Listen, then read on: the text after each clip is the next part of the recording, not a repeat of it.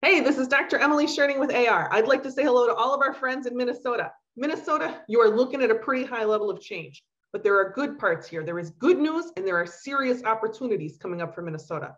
We got to talk about some emerging threats, some big challenges. The future for Minnesota is going to be very different from the past, but it doesn't have to be a bad future. I know a lot of people have been waiting on this forecast, so let's get into it.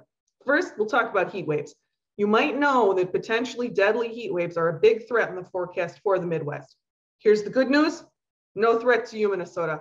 So the federal government is projecting that by 2050, the once a decade type heat waves, disaster heat waves, will be 13 degrees over current highs and last for 5 days.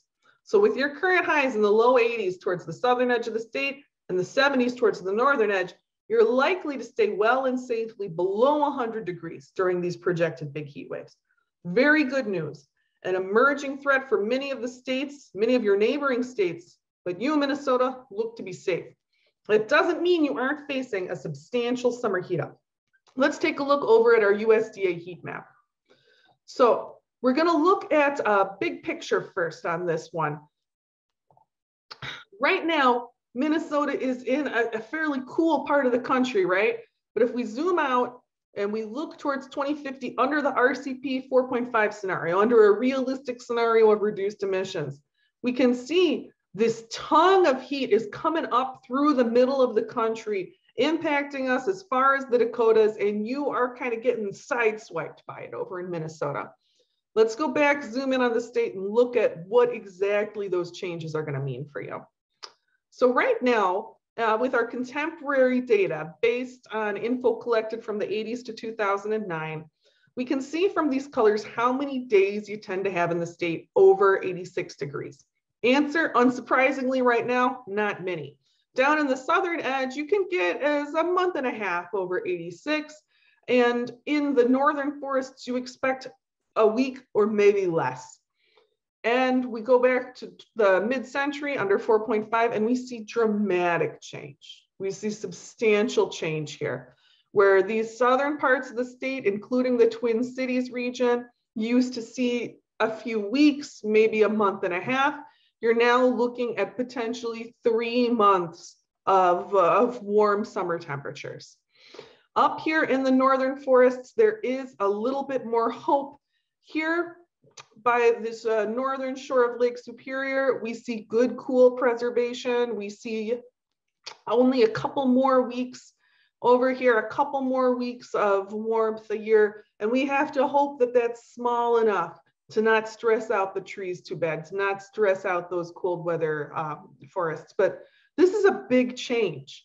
If we look back at contemporary data, you can see that this is a little bit more similar. Your projected climate is more similar to how Iowa is today. And we know that we have very different landscapes in Iowa today than we do in the northern half of Minnesota. So it's a hard change to wrap your head around, and we'll come back to it more in a little bit.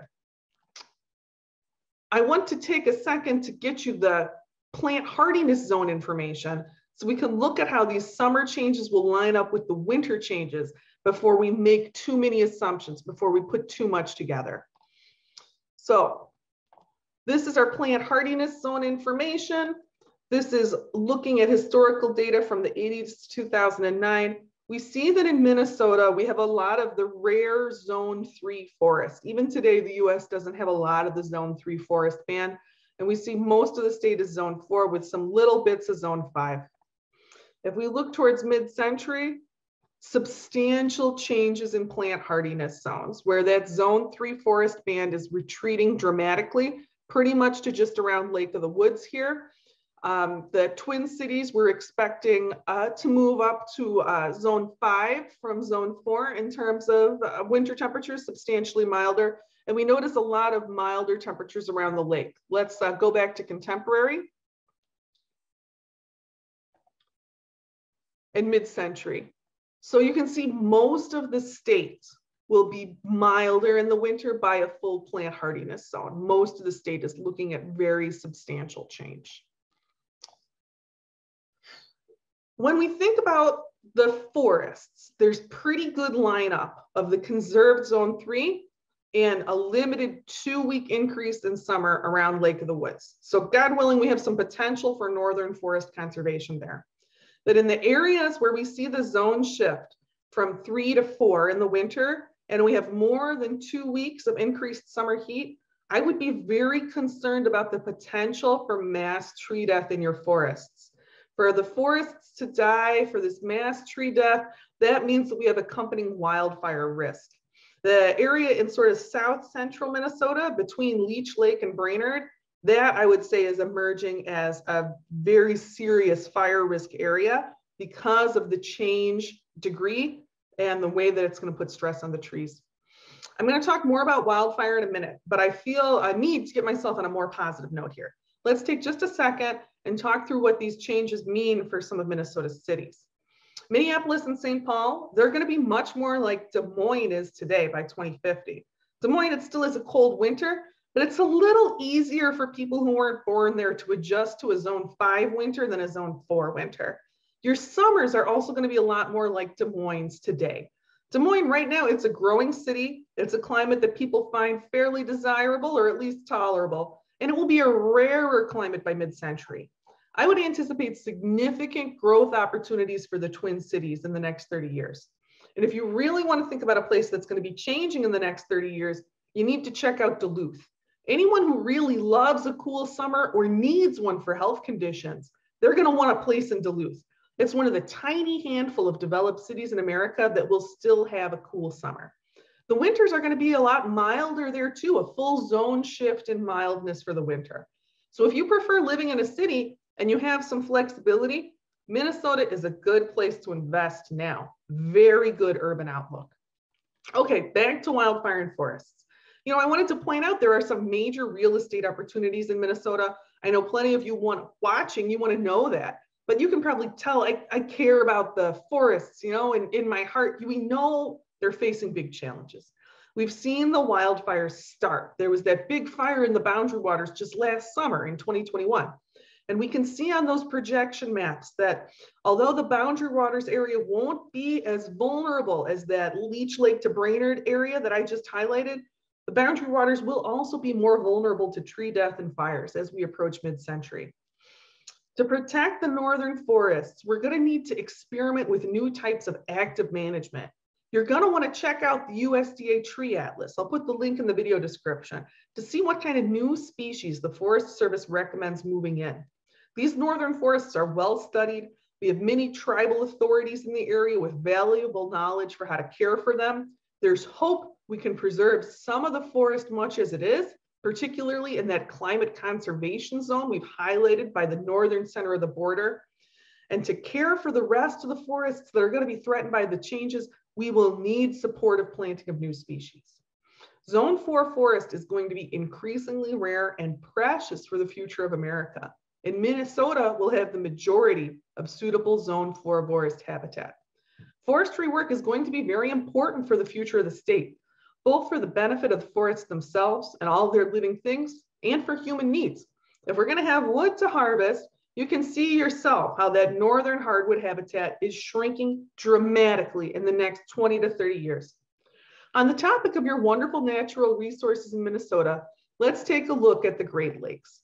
The changes in the Great Lakes are of great interest to all of us. We can see that in Lake Superior here, we have had some loss of ice cover durations over the last 30, 40 years, where we are losing about 2 days of ice cover. Fortunately, by Minnesota, we currently don't see a trend in summer surface water temperatures, but we know that Lake Superior as a whole is experiencing some increases.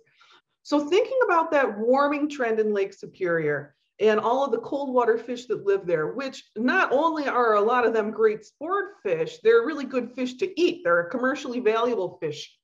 We can see that in a typical year, during that warm period where the water has absorbed the heat of the summer, that actually drives the oxygen content down. This bottom bar here shows the oxygen content. And we can see that that creates a narrower band where the fish are able to live, where it's cold enough and oxygenated enough for them to live.